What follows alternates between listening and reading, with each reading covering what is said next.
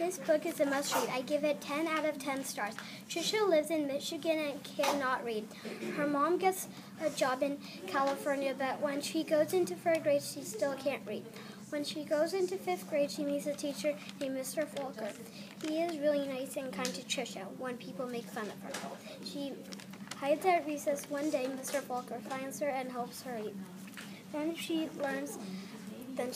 I like this book because it teaches you to believe in yourself. Patricia Polacco is a great author, and this is a great one of her books.